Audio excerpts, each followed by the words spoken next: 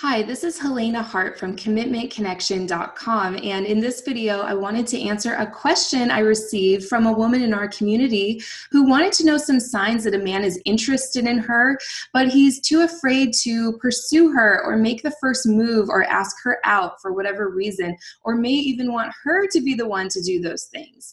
This is actually a pretty common situation these days, believe it or not. So hopefully this will be really helpful for you. Maybe you've experienced this. I know I definitely have.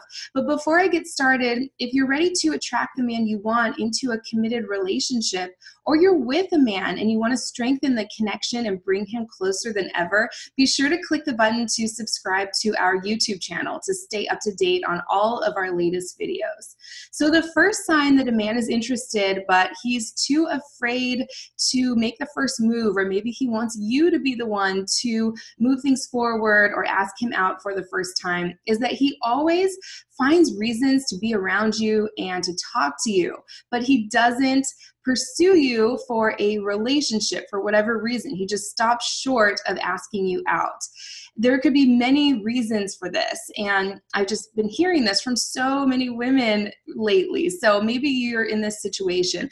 There's things you can do to sort of encourage him to step up and make the first move without having to chase him and pursue him for a committed relationship. Because in my experience, when you chase a guy or when you're the one trying to move things forward, that will push a man away if he's a masculine energy man. So I'm all about encouraging men and being an invitation for them to step into their masculine energy and make a move or ask you out without you having to jump into your masculine energy and do those things yourself. So one way to do that is to sort of steer the conversation towards, dating or love or something like that. So let's say you work together, for example, try talking about some non-work related topics, like, what you did over the weekend or what you're planning to do next weekend. And of course, you want to use feminine energy language when you're talking to him. So be sure to talk about how things feel to you. That's very attractive and magnetic, especially if he's a masculine energy man. So if you're friends, if you're just in the same circle of friends and you get the sense that he's interested, try steering the conversation away from just platonic topics and more towards maybe what you're looking for in a man, or dating or love or sex or something like that, to sort of indicate to him that you see him as someone that you could possibly date. So that's the first sign. The second one is that he tells you how he feels about things, but he doesn't ask you out, or again, he stops short of making that first move. So if a man shares things with you that he doesn't necessarily share with anyone else in his life or everyone else, that's a great sign. It really indicates that he feels safe with you, which men absolutely need to feel in order to come close. They need to feel that from a woman, for a potential relationship. They have to feel safe opening up, and they have to feel that you're just going to accept him for who he is and what he's sharing. So that's fantastic. If a man opens up to you, I would just have all the acceptance in the world for him and just really let him know that you're that safe space that, he can come close to and, reveal things about himself. And of course, you want to be doing that as well and see how he responds. Does he accept you? Does he like you for who you are? Or does he dismiss your feelings? Or, does he seem to be judgmental of you? These are really important things to take a look at when you're trying to figure out whether this man could be a good relationship partner. So the third sign is that he shares his feelings about you, but he stops short of confessing his love. This is a pretty common situation these days. I hear from women all the time, who are experiencing this. So this could indicate that he's kind of waiting for the right time or the right setting in order to ask you out. And just like the second sign, what you want to do is just, rather than being the one to jump into your masculine energy and move things forward or ask him why he hasn't asked you out yet, really being patient with him and leaning back into your feminine energy and just, creating a safe space for him to walk into. And if he's the right man for you, he's going to want to step into that space and move things forward all on his own.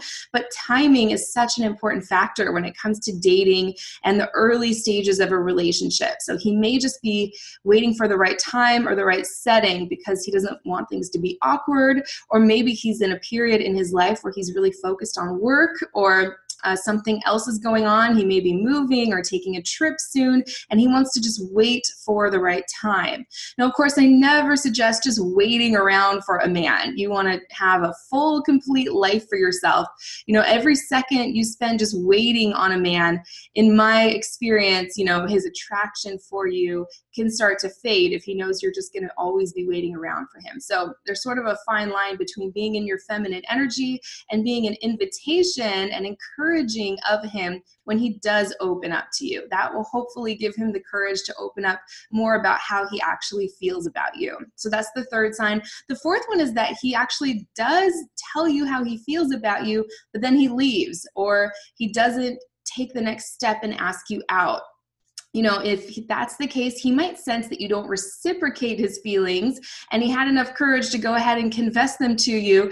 But if he doesn't get the sense that you feel the same way, then he might retreat and back off. Men are really sensitive to rejection, just like we are in a lot of ways, and if, let's say, your friends or your coworkers, he probably doesn't want to sabotage things in that sense, just like we would. So if he actually does, confess his feelings for you, I would say then absolutely, if you feel the same way, you can let him know. And you're just responding to him by letting him know that you feel that way too. Responding is a very feminine energy quality. So you want to think of yourself as just constantly responding to a man and being encouraging of him without, again, leaning forward and jumping into your masculine energy and trying to push things along or move things forward.